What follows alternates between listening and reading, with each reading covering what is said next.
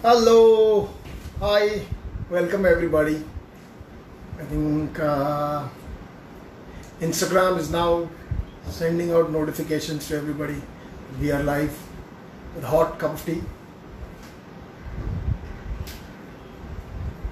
Yeah, hold on. We are telling your followers, we're telling more followers to join your video. Yeah, please do. I hope we don't have any connection issues. Let's hope so. Okay, lovely. Hi Arish, how are you? Good to have you back. Hi. Hello. I'll give it a couple more minutes for everybody to join in. Good.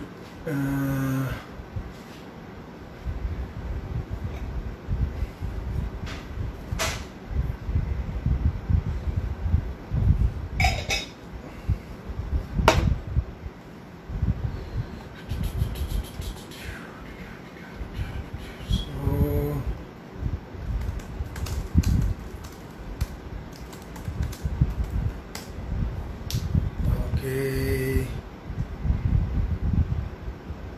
Arish, it's just you and me right now. Just wait for everybody else to join in. 1 minute earlier than the scheduled time. Okay.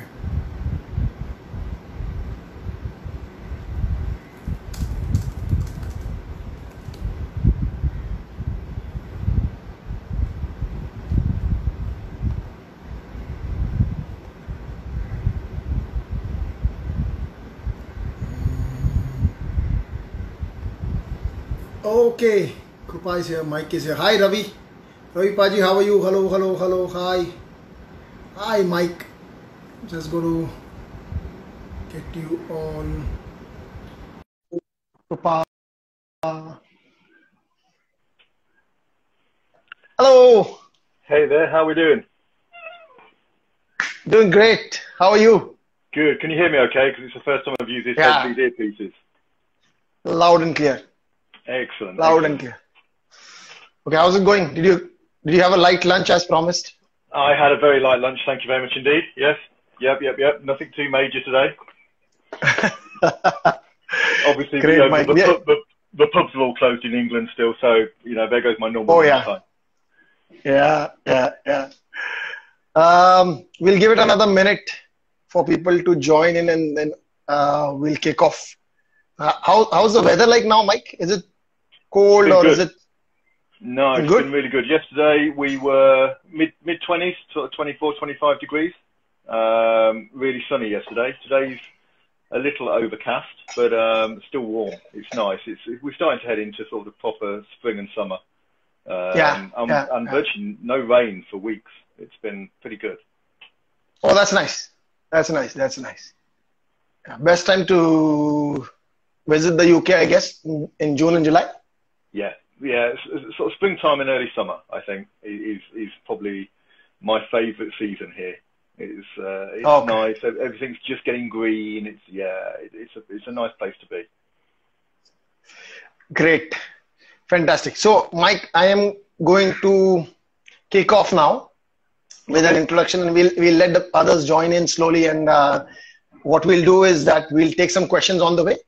If you happen to see one question or any question that interests you, that interests you, please pick it up and answer the question right away. Absolutely most welcome to do that. Okay, my friend. Okay. Hey, Mihir. Hi, welcome, guys. Welcome, Alok, Mihir, Hawkeye. Good to have you guys. Okay, so a short introduction, which is not really that short. For Mike, welcome Mike Loydall.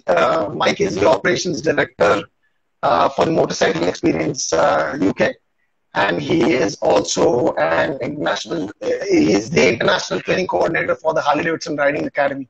Those are just two of the smallest, most current titles that I am introducing Mike with at this point of time. Mike has over 3 decades of rich experience training people to ride motorcycles. Mike and his team have trained over 100,000 new riders over the years, probably a little more than that. Mike, you can correct me if I'm wrong there, but 60,000 riders in one stretch through the Get On campaign in the UK alone, right? That's correct. Yeah. Mike, as the international training coordinator, Mike is responsible for developing the course content, ensuring that the setup for the riding academies in the respective countries is up to top spec. And Mike also ensures that the right people get the right certification so that they can train other riders as coaches. So he's a tough cookie, I must say that when it comes to that one. I was a pussycat. I treated you very gently. Oh, really? Okay. I also want to call out that, Mike, he's had a lot of experience working with government bodies across the world, developing new motorcycle rider course curriculum in countries like China, Mexico, Brazil, Canada, South Africa, Colombia, Australia, and India as well. Such is the kind of effort that goes in and the kind of experience that Mike brings in and value that he brings in, that one of his programs has led to being the curriculum that is actually the license acquisition in Canada, in Alberta. So that is a phenomenal achievement. If you compare that in Indian terms, that means that a program that was designed for people to get motorcycle licenses in India, licenses being issued in India. And once again, correct me if I'm wrong here, Mike, but I think that's what I can equate it to. Yes, it's exactly that. It was the opportunity. When we went into that country, we were given an opportunity to look at what was already existing, to how it works, and we introduced our curriculum, showed them what we wanted to achieve, and they took it on board and said, well, okay, if you take this course, we'll give you a motorcycle license. And it's probably one of the proudest things that we've ever had achieved in the years that we've been doing it. Absolutely, absolutely. And I'm sure people who have joined us and the riders who have joined us would know how difficult it is to get a license in countries outside of India. I'm not going to make any controversial statements on how easy it is to get one in India. But it is extremely difficult, and it is a massive accomplishment to have contributed in that significantly.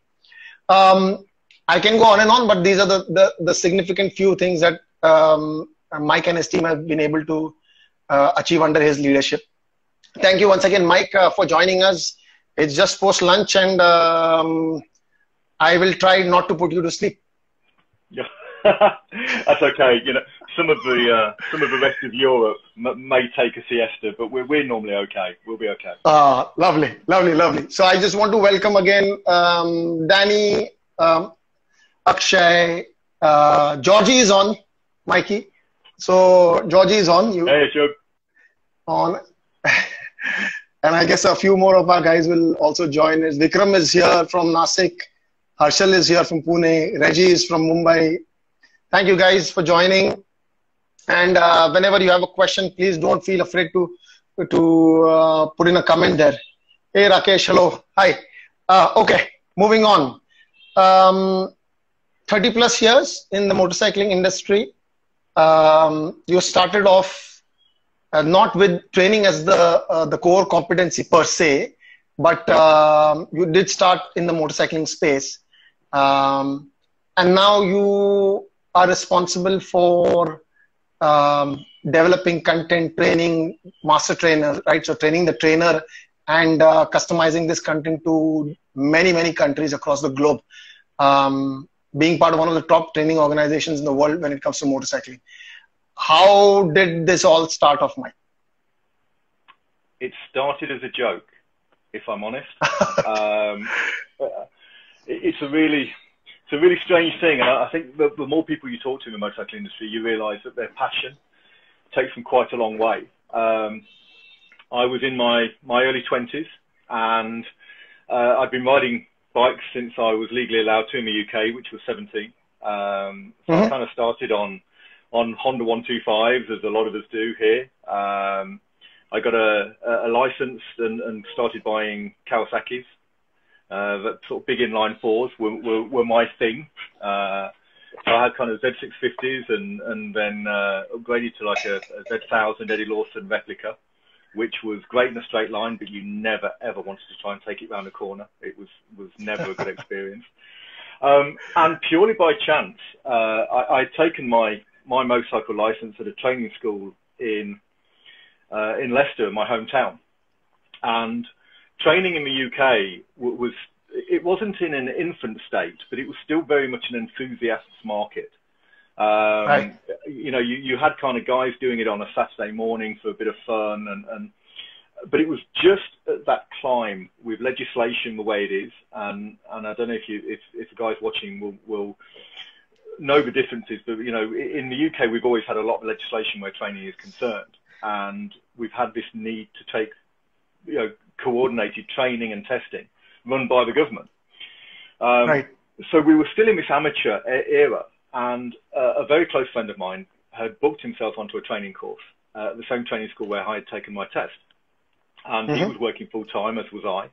And he asked me if I could go down there on one of my days off and just pay for this training for him, so it was all secured. Yeah. And I walked into a training school, and this place was nothing like I've seen before. They had a line of about 40, Yamaha RXS 100 motorcycles, all brand new. This place had proper office facilities. It had toilet facilities. It had flowers, you know, around the training area. It was on a different level to anything that I'd seen. Right. And I got talking to the guy behind the counter, having a bit of a laugh with him about bikes and what we rode. And at the time, I had a full-time job. I was a graphic artist. I had no intention of changing what I was doing. And kind of jokingly, after I'd been there for about an hour, I said to him, so have you got any jobs? You know, how do you get a job? Here, doing this, riding motorcycle. And this guy looked at me, and I didn't realise at the time he owned this whole group of motorcycle training schools. It was a company called CSM. Became the biggest training school in the UK for a long, long time. And this guy looked at me, and he was kind of like, are you interested in full-time or part-time? And I was genuinely taken aback. I was kind of like, well, you know, you don't get paid for this. Nobody's dumb enough to pay you to ride a motorcycle all day. So I thought, well, you can't live on this. So I was a little bit flustered because I didn't expect it. And I said, well, part-time. And he said,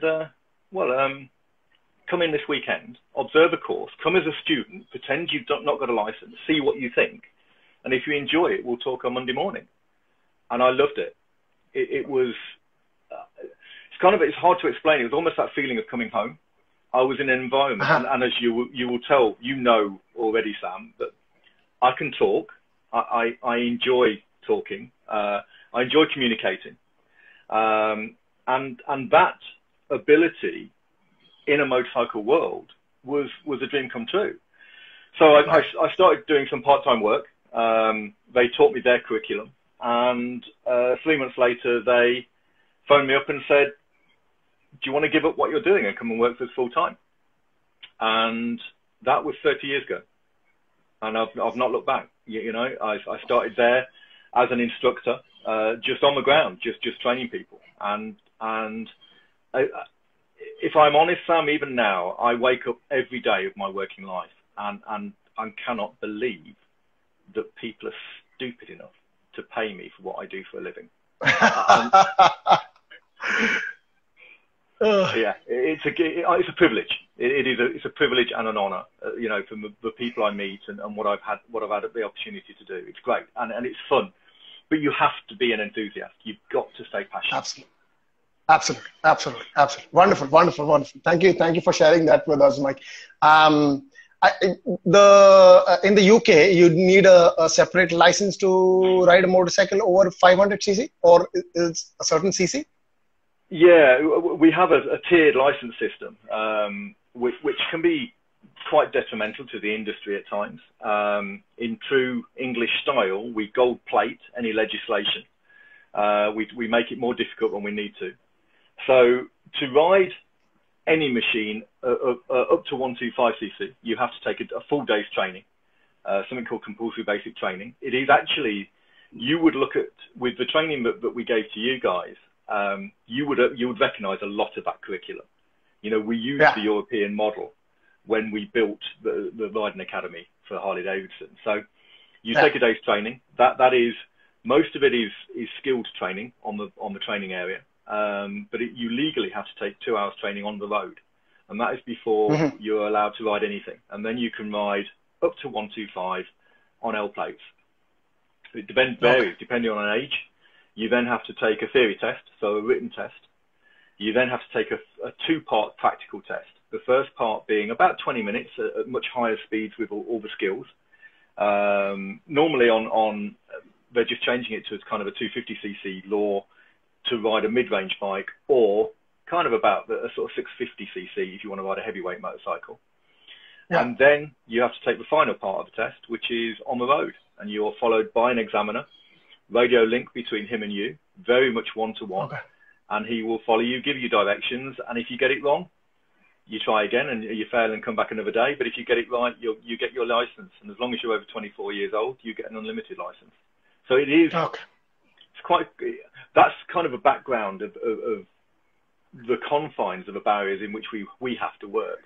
And part of that was dumbing that down to an extent so that it was common sense when we took it out to international markets, because it's too convoluted. It's too stringent. True. Okay. Welcome again. I'm going to keep welcoming people as they join us. Rakesh, Vinay, Prajeet, Vinay. Bombay Harriers have joined us. One of the oldest Harley motorcycle clubs in the country. Welcome, guys. Okay. How many countries have you trained in by now, Mike? Something that. Well, I mean, it's worth it. Sort of 7.5 years ago, I got a phone call out of the blue from an old colleague of ours who now works for Harley Davidson. It's worth just touching on how it came about. I'd been involved quite a lot in UK legislation, in training structures, you know, talking to the government here. I was quite opinionated in training standards and had the opportunity to voice those opinions publicly at times. And the phone rang, and it was a guy I hadn't spoken to for a few years. Turned out he was working for Harley Davidson out in the Far East. He was looking after China and lots of other countries. And Harley had decided they wanted an international model to go and train people in the developing markets. Certainly those markets that don't have an intrinsic heavyweight motorcycle culture. And he said, well, you know, basically, he said, Mike, you've got a big gob, you've got a big mouth. Can you, it's pretty much how the conversation went. Could I write a curriculum to train people on Harley Davidsons? And of course, you know, you sit there and you go, yeah, no problems at all, man. And then you put the phone down. I phoned my business partner, a guy called Nick. We've worked together for many, many years, and told him, and we kind of then sat there and realized what we'd said yes to. So we had to pitch.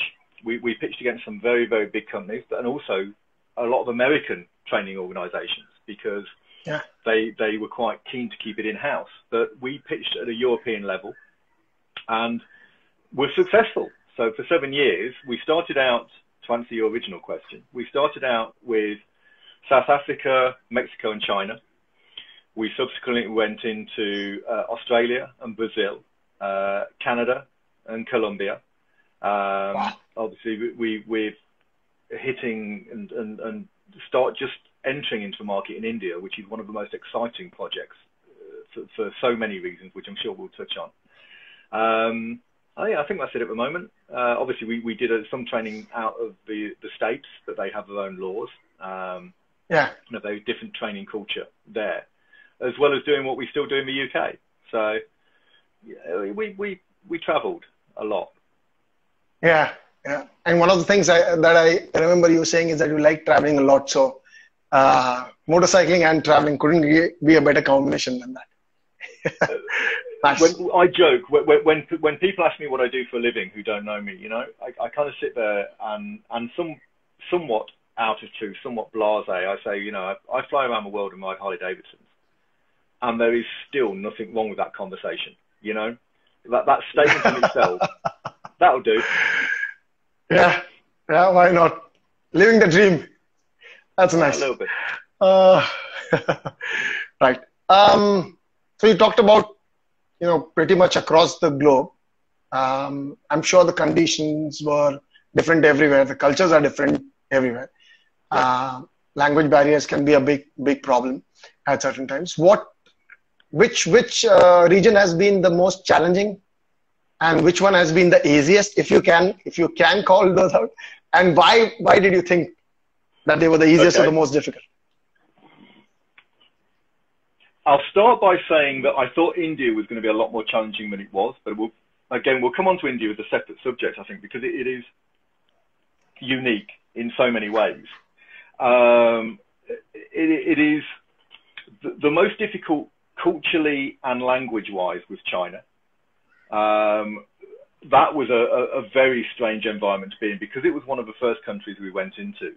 We were kind of testing our theory as well. And the language is so far removed from anything, Western, from our point of view. The culture is so far removed. And we were warned about, all of the things that you get warned about when you go to somewhere like China, culturally, how you should behave. You've got to be very careful about respect and how you deal with things. So you've frozen. Are you still there? Come back. Come back.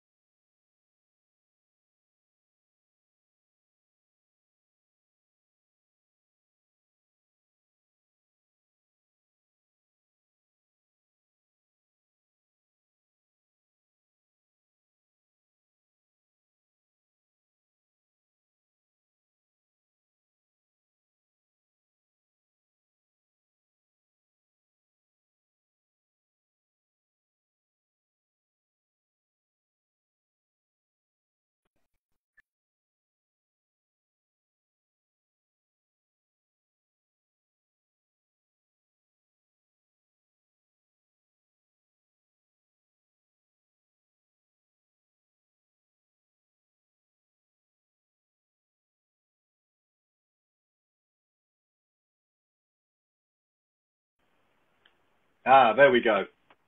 Yeah, I'm sorry. I think there's been some connectivity issues last couple of days, I guess. Yeah. No. What it was is I mentioned China, and it obviously decided to freeze me out just in case I said anything I shouldn't. Danny says, "Welcome to the Indian network." It isn't usually this bad. It's just been a couple of days. I think there are too many people on the net not working, I guess. Yeah, we have the same thing here. Yeah. So I mean, as I was saying, that China was the most challenging. The great thing, it's a difficult situation to try to train new coaches using a translator. Certainly a translator that doesn't understand motorcycle, because we use a lot of terminology that doesn't translate well sometimes. So what we try to do is we always try to recruit somebody in country who is bilingual. In China, it's a guy called Alex. He's been with us for 7 years. So effectively, I would train him. I would then observe him training others in the native language. Yeah. And it's interesting because you soon learn that no matter what words are being spoken, you can relate to his body language. How does he react to the customer? Whether the customer is listening to what is being told, and whether the main aim, as you'll appreciate when we did training, is the fault correction. Is he actually picking up? So it doesn't matter on the actual words being used. It's how the interaction works. Tends to be how we do it. Yeah. Fair enough. Absolutely. And which one was the easiest? I'm sorry, I've just seen that question. I totally agree about the forward-facing cameras. certainly at night, you know, you're riding along and a camera will flash into your face. It is quite disconcerting. Yeah, not a clever idea. Yeah. Thanks, Mir, for that question. I don't know. I don't know how people manage, but yeah, that's what it is. So I have not been to China, so I don't know exactly what he's talking about, but you would. Which one has been your easiest territory so far?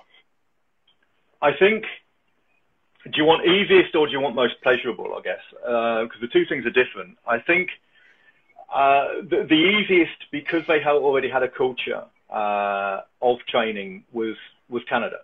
Even though we had developed a course for license acquisition and legally there was a lot more at stake.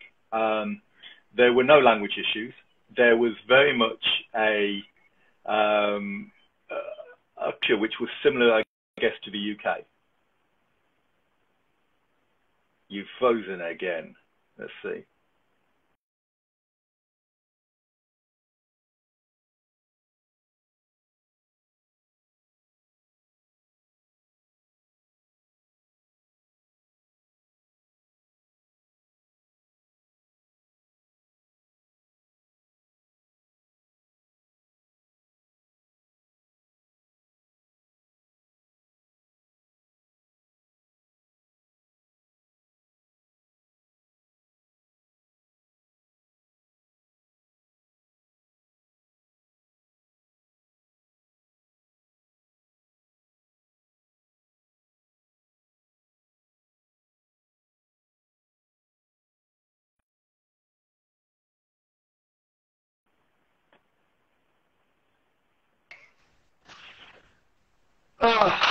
Sorry about that. Here we go. It's just a bad day, I guess. Anyway, so you were saying Canada. Yeah, I think Canada, because culturally there's a lot to do with the UK. There's no language problems. They understood formal training. You know, regardless of us going in there, they already had a formal network of training operations. So there was an understanding that you had to take training and take a test prior to getting your license. So, and also the guys there were great company. You know, I think until I came out to India, it was one of the best courses I ran. We had a lot of fun. I spent a few more time out there. I've been out there 3 times. So you get to know your guys really well, and you get to see part of a beautiful country as well. So, yeah, I would say so. Great. Thank you. Thank you for including us in there. We'll come on to India separately, because you know I've got a soft spot for it. Oh yeah, absolutely. Georgie has a question. How hard was it to write the manual? Is it always a different approach for manuals for different types of motorcycling? Yeah, it's a really interesting question, Georgie. At first, it was daunting. As far as I know, nobody had ever written a manual from start to finish on how to teach somebody to ride a motorcycle. You know, not only did we have to write the coach manual, we had to write a train the coach manual as well. So everything that I used when I was out there training you guys is written into a separate manual. Mm-hmm. We had to write it in a manner that meant it could be transported globally. So we had to take into account a very neutral approach to it. I don't think we got it as well as it needed to be. You guys have got the second version. The first version, I think, was, in hindsight, quite patronizing. The second version that you guys have is more factual. Every time I read it, I find fault.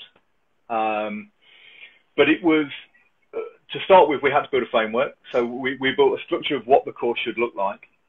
Yeah. We then built an introduction to it, which kind of set out our aims and ambitions of what we wanted to achieve with it, and then filled in the detail. And it was probably the first time around 3 to 4 months task, really, with writing and rewriting, and then design and everything else. But I think we're quite proud of what we've got in the end, but it's not perfect. Yeah, absolutely. I'm sure, you know, like everything, there's always an opportunity to tweak that a little bit. from time to time. So yeah, I'm sure.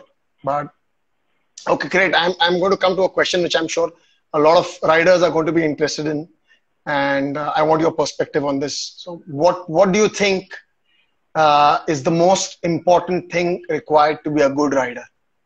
Conditions regardless. Two things I would say: attitude and observation.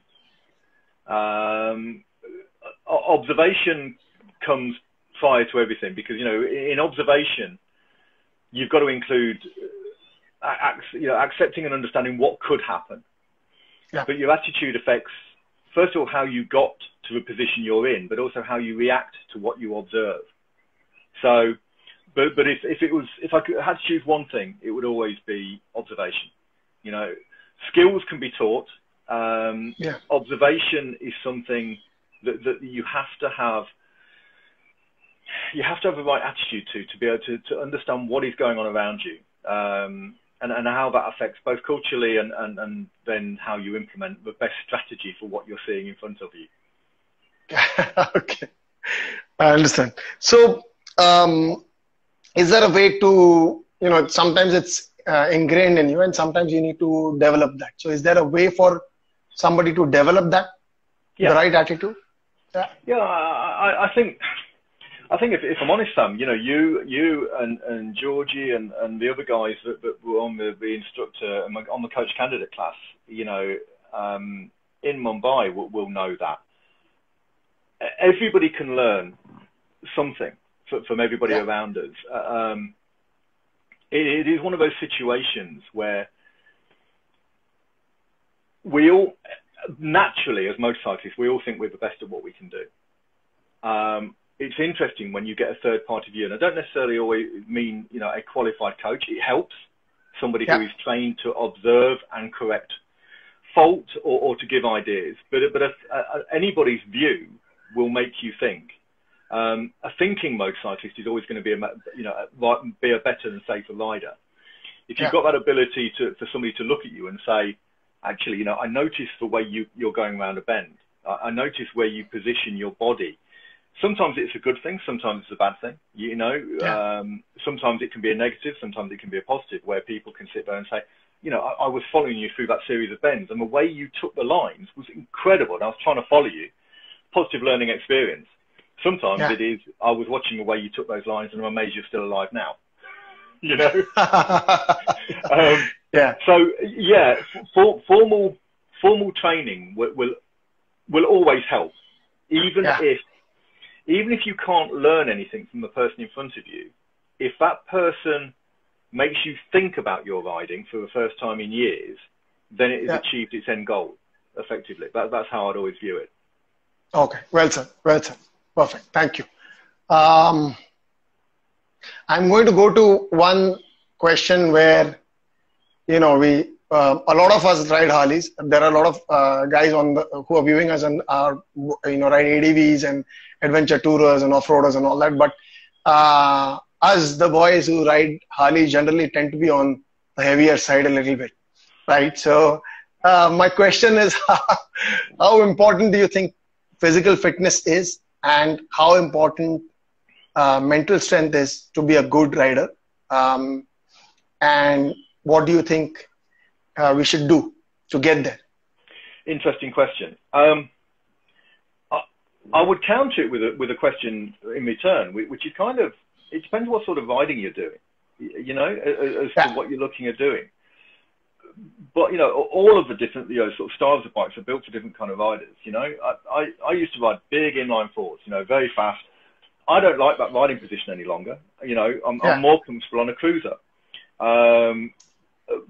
So physical fitness plays a part, because the more fatigued you become, the less you concentrate, the less you observe, the more you go onto autopilot. And same with mental strength. If your mind is elsewhere, then you are not paying attention to what is happening around you. Now, in India, you've got a lot of natural instinct about what is around you because of the road conditions.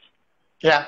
In other countries, in the UK, we rely on other people to keep us safe. It's quite an interesting scenario, and the same in a lot of Western countries. We rely on mutual respect to keep us. We trust everybody else with our safety, which is probably a really dangerous position to put ourselves in, really. Especially when you meet some of the people I meet. So it has an impact, but I don't think it is as critical as some people would like to make, because it depends. You've got to understand who you are as an individual as to what sort of riding you want to do. A big guy on a Harley who's riding freeways, what the hell? Stick that same guy on an adventure sports bike, looking to head into the Himalayas, whole different game, and the same with mental strength. The more you're going to push your limits, the more you've got to be on your game, effectively. Fair point. I'm going to interrupt you with a question from Jason. Jason is asking us, how is body weight important to ride an ADV? And generally, when we talk about ADVs here, we are talking about the big bikes here, the BMs, the GS 1200s, the Tigers, the Multistradas, and so on. It's an interesting situation that it's not necessarily about body size, it's about agility. We get asked, one of the crucial questions we were asked when we first came into the Harley thing was, whether or not we could train somebody on a heavyweight motorcycle. Yeah. My initial instinct was, you've got to start off getting the skill set there on a small capacity machine until we actually went out there, Sam, and did it. Yeah. And my standard answer now is a motorcycle is they all weigh the same when they're moving. And the same with the weight of the individual on it. If that person has the agility, certainly at slower speeds, to shift their body weight a little bit, to counteract what the machine is doing, I don't see it as being a major issue in any way at all. It has an impact, but the only way I can foresee it having a huge impact is if you suddenly put a massive amount of weight onto a motorcycle, which you weren't used to. We all learn to ride with what we're given. And some of us are heavier, certainly after sort of bank holidays and Christmas, I am. And it changes. It doesn't change the way you ride that motorcycle. So if you are looking at shifting your body weight to help you corner, you're only shifting what you're used to shifting, if that makes sense. Right. Yeah, I get you. Yeah. Yeah. So I don't think it makes a massive difference. Right. Fair enough. Can we take a follow-up question, Mike? Yeah. One more. Yeah. We have Delano Furtado who is asking us, when do you stand up and ride on an ADV? He's saying GS 1200 specifically. Is it for some specific terrains only and avoidable when riding fast on tarmac? Okay. As far as standing on the pegs, okay, I'm thinking of a diplomatic way of putting this. Riding off road, then standing on the pegs is there to give a separate level of suspension, effectively using your legs and your knees to counteract the movement of the machine under you, very much like riding a horse. Yeah. If you're riding on rough terrain, on an unmade road, there is still an ability to do it, and we didn't introduce it in the course in India, but we do kind of a rough terrain lesson plan. Under normal circumstances, on normal tarmac, I actually don't see a lot of reason for it at all. You're gaining nothing. Certainly at speed, I wouldn't be doing it. At slow speed, you may gain a certain amount more balance because you've got that ability to counterbalance more because you're adding the extra height to the machine and using your body weight. But other than that, it's an off-road technique that I think is being adopted at times for show as opposed to for any practical need. Fair enough. I think we got perspective on two things on this, a very different perspective. We've spoken to other people who ride motorcycles, have been riding motorcycles. I think one of the things that you talked about was agility, right? I think that's a brilliant perspective to have. I think that's very much a fact. It doesn't matter how big you are, if you're quick enough to be able to get yourself in the right position. I think that's a fantastic viewpoint that I think all of us are going to take away with us. we'll keep getting questions, but I'm going to come back to questions. Jason, I'm going to come back to your question later, but you mentioned India just before that. So you were recently in India last year. How did you like it? And I will complete my question here. What did you think about our traffic, which I'm sure people want to know? And do you think we have an inherent advantage when it comes to hazard avoidance? You see, this is a leading question because you know that my views on this. It's funny. So I'm going to tie it into a question somebody asked earlier about what is one of my most pleasurable experiences with what I do. If I'm brutally honest, and please don't lynch me for this, it's not the motorcycles to me any longer after 30 years. The motorcycles are what bring us all together. It's the people that is the most pleasurable thing for me. We all have a shared interest and a shared passion. So that ability to interact with people who have a shared passion is the most pleasurable thing. As far as India goes, as you know, well, I don't know if I ever mentioned it. I wasn't looking forward to coming out to India. You know, I get to travel, and it's a beautiful thing to do. But I've also got a beautiful wife and 2 children here, and you know, I miss them a huge amount when I come out of country, especially some places I'm out, you know, 16, 17 days at a time. Yeah. So I came into India with some preconceived ideas. As we discussed when I was with you, you know, I come from a very multicultural city in England. You know, Leicester has a massive Indian population. Yeah. So I kind of had grown up, you know, we celebrated Diwali, you know, in the city I was in. So I came out with some preconceived ideas, not all positive, I have to say, and absolutely loved what I experienced. The people, the attitude, the generosity of spirit, the generosity and the lack of space when driving vehicles was quite an experience. But whether or not you have an inherent ability, yeah, you do. Interestingly, Mexico was the same, Brazil to a slightly lesser extent. Yeah. I would put any rider in India up against a rider in the middle of London, in the middle of Birmingham, in the middle of Leicester in the UK. Right. Because as I said earlier, we trust people with our safety. Yeah. You guys cannot afford to do that. So your safety is entirely in your hands, and that makes you far more aware as a rider and probably as a driver than we are naturally. And it's a very interesting space and something to observe, and a little bit frightening. You know, Georgie's just you know, when you're in a cab in the middle of Mumbai that starts reversing down a major road, you know, at speed. I've never experienced anything like that in my life, man. You know, when even the locals that you're with are hanging onto the seats, you start sitting there thinking, if you're scared, I need to be really So just for people who have tuned in, to give you a background of what Mike is talking about, he was in Gurgaon with a bunch of our guys in a car, I think in an SUV or something of the sort, and I believe you missed an exit or an entry or something of the sort on what was a highway, and you know, the driver didn't flinch, just put the car in reverse and reversed all the way back to the exit point. And that's what Mike was talking about. You got a flavor of, like a James Bond flavor of somebody reversing their car in oncoming traffic. I think that was also, yeah. I was going to say, I mean, although, you know, after saying all of that, next time I'm out, I do want to ride. You know, I want to ride some of the cities purely because I think it is an opportunity to test yourself in that environment. Yeah. Yeah. Yeah, absolutely. We'll make a kind of a cordon around you when you're riding, a moving caravan sort of a thing.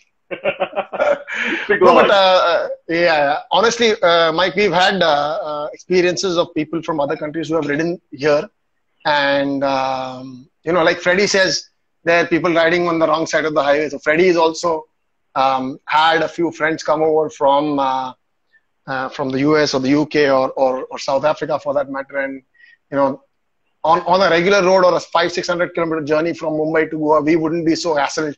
But the person who's joined us was totally terrified by the end of it, mentally exhausted. And we would wonder what's happened, I know it's a tough ride physically, mentally, but we wouldn't be terrified of it. We're so used to people crossing the road, cattle crossing the road, cars going in different directions, coming in the opposite side of the road. I guess it's getting better over a period of time, but yes, we are quite a bit far away from being in the ideal situation. So yeah, until that happens, I think we will still have better reflexes than most other countries. That also happened to, yeah. Look, I was just going to say, I think from a personal view, I've had conversations many years ago with the Indian government about introducing training, and obviously the Riding Academy for Harley is a route into market. My advice to a bunch of, to a group of enthusiasts is be careful what people wish for as well. I think India would be a better place if training was more available. But what you can find is when training is legislated, when it becomes law, it becomes a barrier to riding two wheels, and you see a massive decline in the market. So, I think it would be important, and the country would benefit from an opportunity to learn more.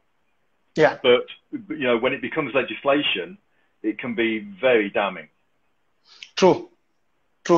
Absolutely.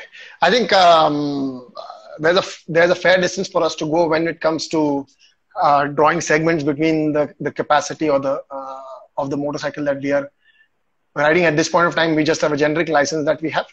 But apart from that, I think there is a fair way for us to go in getting to that situation. Maybe we will at some stage. And I think it's very much required for a country like India, given how, unfortunately, the number of accidents that we have seen on the road. Yeah. It's a very, very different environment. And I guess that requires for some customization of certain elements when you're riding, just purely like hazard avoidance will be a big, absolute massive part of that curriculum, because that's what you're going to do. In 100 kilometers, you're going to have 20 times when you have to really make a decision on which direction to go, whether to brake, whether to accelerate. It's extremely tough riding on the highways here as well. I think was that your funniest moment, by the way, Mike? The one in your reverse in the James Bond reverse in the SUV? Yeah, I think whether that was, that was the most funny. My funniest moments are also probably my most frightening moments. Really, they're the ones that make the good pub stories. The ones that you can tell your friends, and they look at you to decide whether or not you're actually telling the truth. I think reversing in the taxi was one. Mexico, it was a really interesting country, and I've been there many times now. That was probably the most entertaining story. Was we were stood on one of the training ranges in Mexico, a place called Cuernavaca. Before I went out there, I wish I'd Googled it, because Cuernavaca is famous for the drug dealers hanging the population in the underground to stop them talking to the police. That was kind of a normal Monday morning. It's a very, very dangerous place. And I didn't know this, So I went out there and I was training these guys, having a really good time. And do you know that feeling where the whole atmosphere suddenly dips down? Everybody was really energized, and then suddenly it went kind of very quiet, and everybody was a little bit edgy. And I sort of said, is everything okay, guys? I'm very aware of, I've done something culturally, what has happened? And they said, oh, look, don't look now, Mike, but in the far corner, there's a BMW car parked up, and there's some bad men. And I'm kind of, I'm British, What do you mean by bad men? What, using offensive language? And so I said, well, what do you mean by bad men? And they said, look, just bad men. So you're always going to look. When somebody says don't look, you're always going to look. Yeah. So I sat on this bike and I kind of adjusted the mirror, and sure enough, there's two guys there, vests on, and these guys have got guns, literally on display. And I'm like, okay, that's interesting. So I kind of said, look, okay, what do we do? And they said, well, we're going to have to be very careful. I said, well, why are they here? And they said, well, they could be here to do a drug deal. And if they are, we don't want to witness it. You don't want to be here because you become a witness to a federal crime. So I'm kind of like, yeah, okay. They said, well, they could be here to meet somebody, just as, as bodyguards, and then they'll come and they'll just go and everything will be fine. They could be here to steal a vehicle, and if that's going to happen, we should just let it go, because these guys who were trainee coaches, they have some nice cars and stuff as well, the big American 4x4s and stuff. So I'm like, yeah. And then this guy looks me in the face and he said, oh, they're here for you. Holy and I'm kind of, what do you mean? And they said, well, best respect in the world, Mike. You're obviously a gringo, and you work for Harley Davidson. Basically, you are high value kidnap material. And you're sitting there going, well, okay, man, where'd you go now? And they said, I said, well, what do we do? And they said, well, we all get in one vehicle and we all leave together. And we go, and if they follow us, we have to find the army. And I said, well, do we not find the police? And they said, no, here, the police would know about it and they'll be involved. Holy crap. So we literally, we piled in a minibus and we left, and they stayed where they were, thankfully. And we drove across the other side of a freeway. And we looked down, and about 20 minutes later, a young girl turned up in a Porsche, and they were there to escort. She was probably the girlfriend or the wife of the drug dealers, the mafia. Wow. And they then left. But that was probably one of the moments where you're sitting there thinking, do you know, I've got a great job, but I'm not being paid enough for this. That was something, Mike. That was something. Amazing. All right. I'm going to take one question, Mike. We have time for one question. Jason, sorry. We will answer a question offline. Very, very valid question.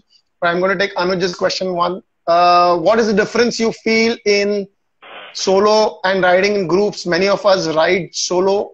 Any pointers there? Yeah, for That's sure. what Anuj has to ask.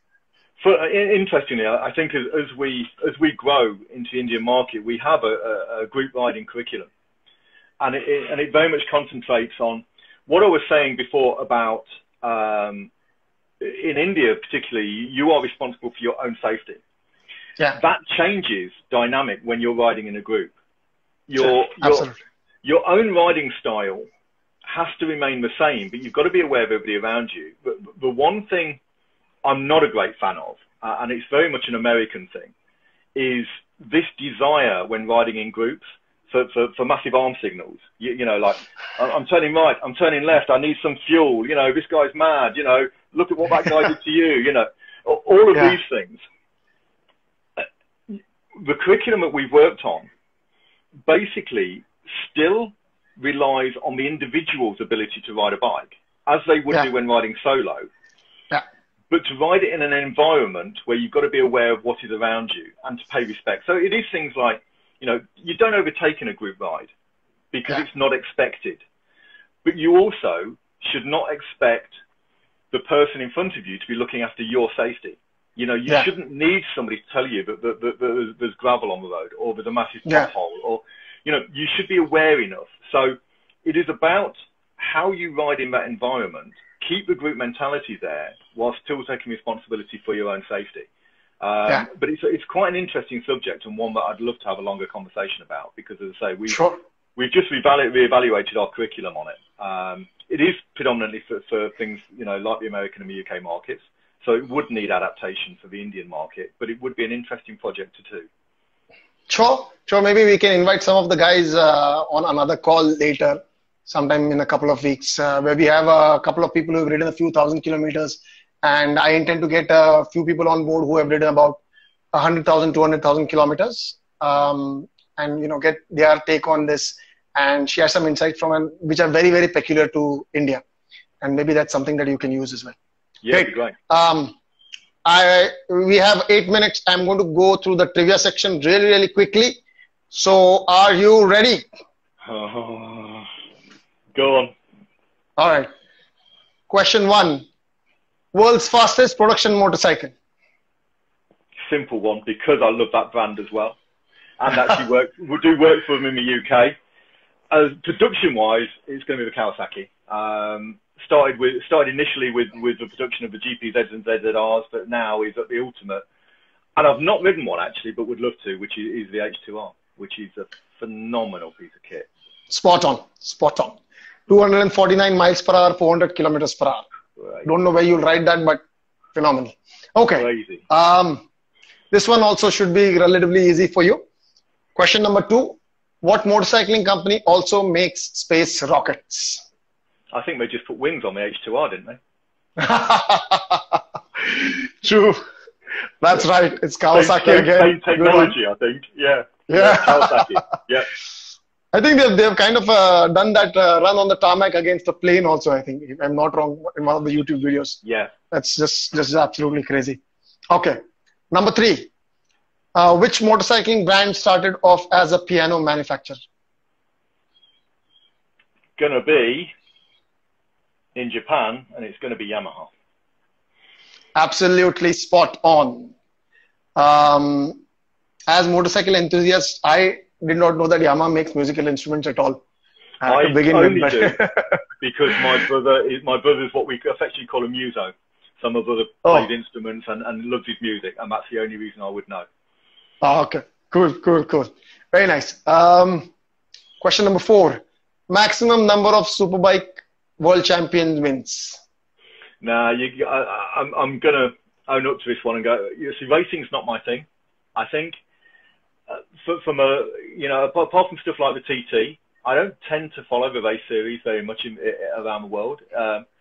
It comes from, I've ridden track a few times and it just doesn't suit me. Kind of doing real observations before going into a hairpin never works very well. I've been too embedded in safety for too long. Got it.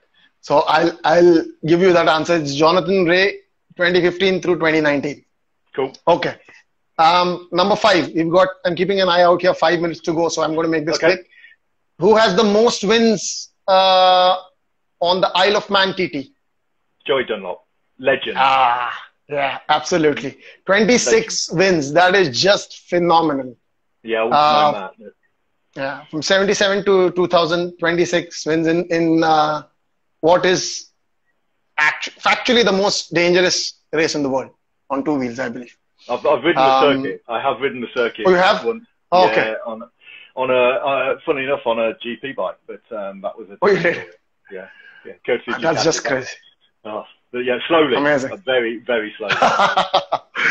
Nice. Okay. Number 6. What world-leading helmet company started off as a hat manufacturer? It's going to be Shoei or Ally. Ally. Okay. Yeah. You got that right. It's Sarai. Very nice.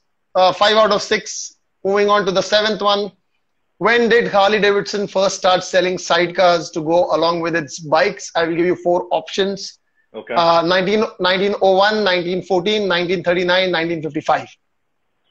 Okay, but that's how sidecars joined the Second World War. So if that was, I can't imagine that they developed them for then 1914. Perfect. Absolutely. 6 out of 7. Question number 8.